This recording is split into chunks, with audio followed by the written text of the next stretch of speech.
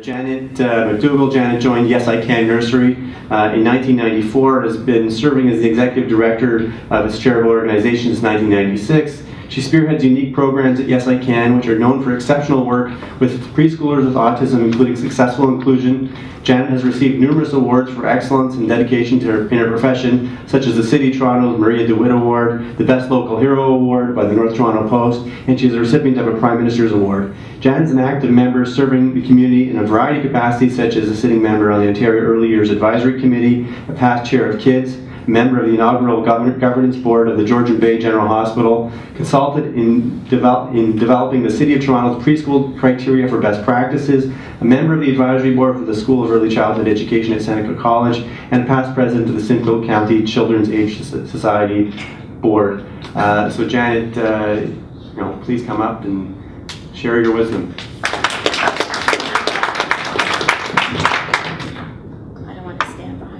I'm 5 feet tall. I'm not going to go behind there. Good morning, bonjour, Ani. I'm the on-the-ground person today, and I welcome your comments and questions afterwards. Can you hear me okay? So Yes I Can Nursery School has 2 sites, both of them in North York, one at Hoggs Hollow and one at Yonge and Fairlawn. We are a not-for-profit registered charity, and we're 23 years young. Everybody on our team has the same role. We all work with the children that arrive on our doorsteps.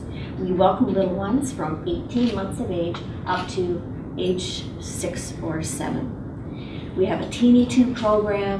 We have integrated nursery school programs that we're very proud of, because really when you have autism, the biggest thing that you want to have is a friend. So we work on social communication. We also have classes that are done at various levels for children that do learn differently, specifically children that are on the autism spectrum. I do believe we are the only ones in the GTA that offer these programs. They're called Yes I Can Communicate.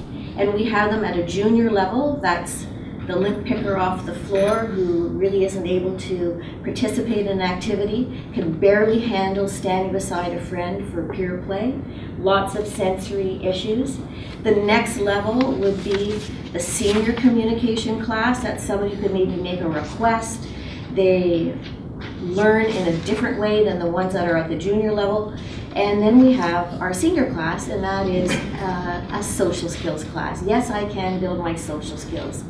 All these classes are done on a part-time basis. So if you're a junior learner, you would come on a Monday, Wednesday, Friday morning for your morning class, with the expectation that in the afternoon and on Saturday and Sunday, your family would then involve you in community programs where you could practice the skills that you've learned in the junior communication class. We don't put out scissors. There's no hopping on one foot. We work on social communication and school readiness. So circle time in September is about 12 seconds long. By about now, we're up to 10 minutes.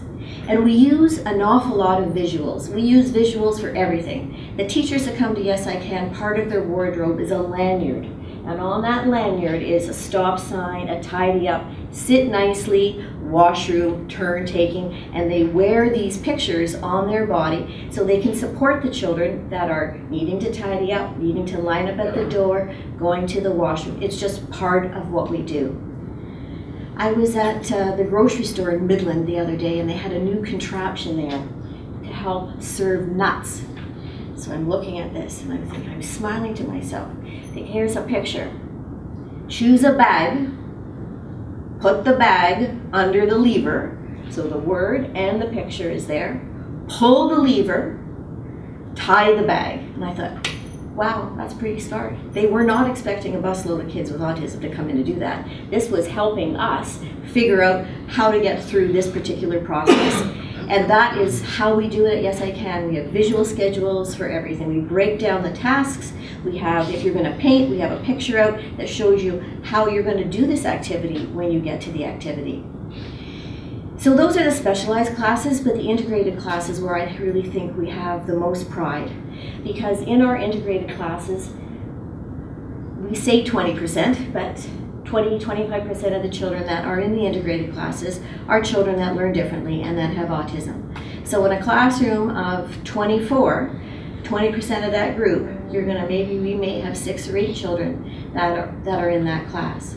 We also run a summer camp program, and we do a combination of integration in the morning. We actually import some of our integration from kids from Children's Aid Society that don't have a chance to go to camp, or from Thorncliffe Neighborhood Center, kids that can't afford to go to camp. So we give free camps. We get neurotypically developing children to come so that they can learn and play with the children that have autism. We have an enriched kindergarten class, and that kindergarten class welcomes children that are in JK or in SK. Many families choose to send their children to us instead of the public school system, but also to supplement. So since our claim to fame really is that inclusion, I'm going to ask your indulgence, and I'm going to tell you a story, and hopefully you can visualize it. One of the programs we have at Yes I Can is called Playhaven. It's funded by the government, and it's for children that are medically fragile. So we had this little girl who was ready to come out of that medically fragile program. Her name was Clara. Clara has autism, a syndrome. She was a bum shuffler. She had a heart condition. She had 2 heart operations during the course of the time that she was with us. She looked very different. Her eyes are very close together. She had wispy blonde hair, very sort of senior citizen sort of looking, and she had a trach. She was nonverbal. So Clara was ready to graduate from the Playhaven program, and I brought Daddy upstairs to see the classroom for the nursery school. And Mom was already on board. So Dad comes up, he takes a look around, and it was arts and sensory time. Double-sided easels, 8 kids painting, 24 children in the room, all around, kids doing Play-Doh. It was busy. So Roger looks at me and he says, "Clara can't come here." I said, "How come?" And he goes, "Because she can't stand up." I said, "Well, she can't stand up today, but we'll bring the painting to the floor for her until she's ready to stand up at the easel." I got him. So September rolls around and Clara arrives in the classroom. I was a little nervous, but I thought, okay, this is a good test. We're going to teach the children spatial relations. I didn't want Clara being stepped on.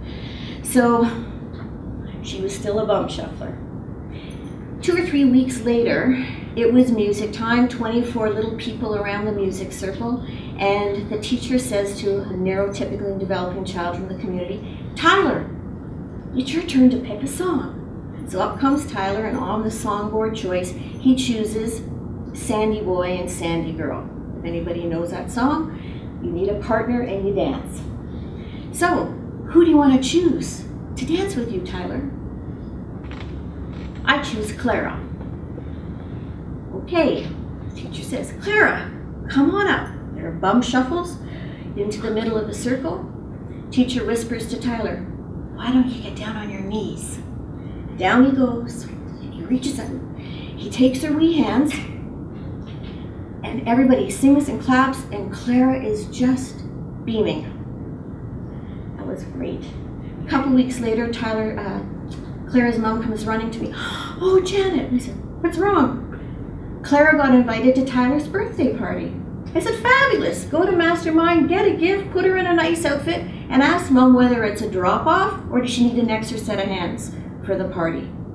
That was Clara's beginning on the birthday circuit. So we're going to fast forward now a couple of years to closing ceremonies, a hot June day. The chapel is full. We're in a church, 250 people. And as we always do, we have a valedictorian. I had chosen Tyler, of course. So Tyler would stand up and he would give a few words. Tyler stood up and said, "I've been at Yes I Can for 4 years. And the very best thing about Yes I Can is, this is where I met my best friend Clara." With this, unprompted, Clara comes out of the pew. She's now walking. She shuffles up with her AFOs. They have a hug. She puts her finger on her trach and says, "Thank you. We have all that we need. We just need to believe." Good wish. Any questions?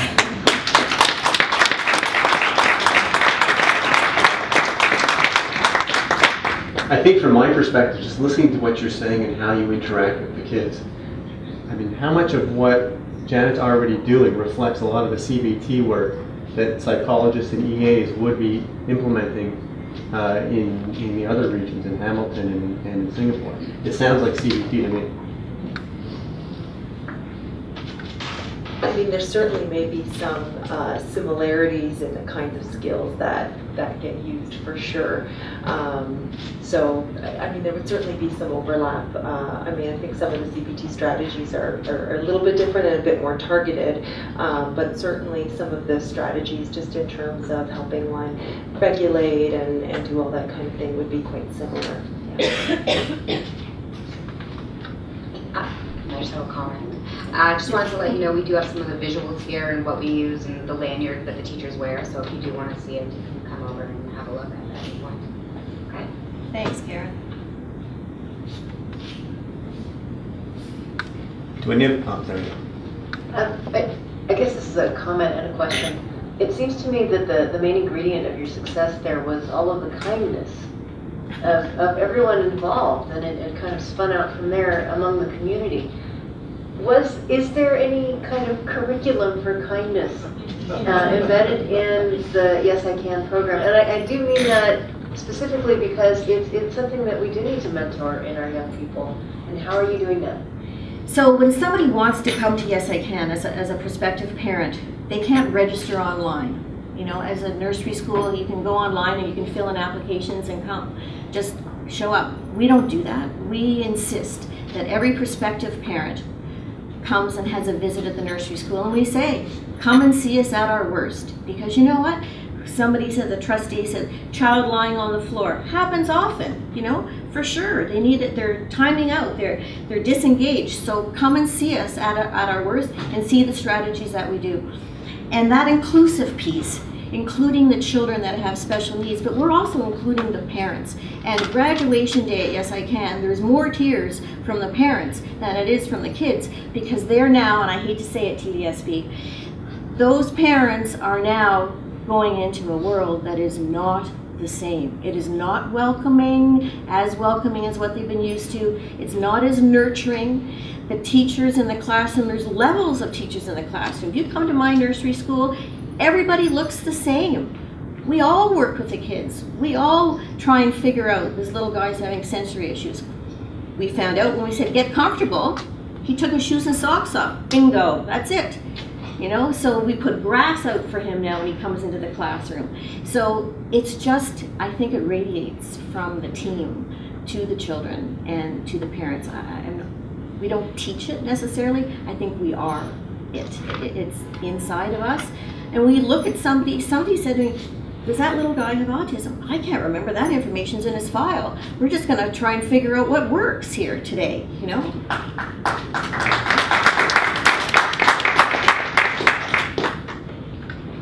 I just wanted to comment. I mean, I think that's an important point that you're making. I mean, I think what you're doing is wonderful in terms of inclusiveness of the children. Certainly some research has shown that kids with ASD in inclusive programs certainly have a lot more social isolation, there's more bullying, so there's certainly a lot of negative consequences. So I think your point is a good one in terms of how do we now approach the system in terms of inclusiveness of all children with all kinds of learning difficulties, and how do we build that into our school system.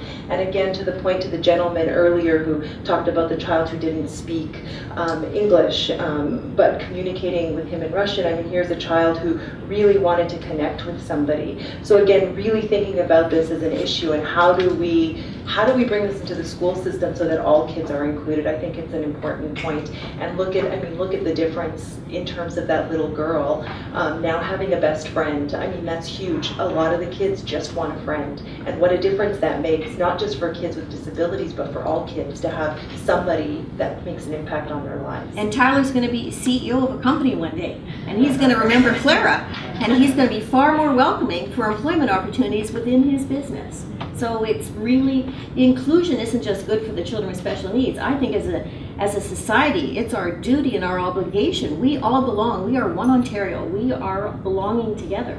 So we need to figure out how to make it work. Okay.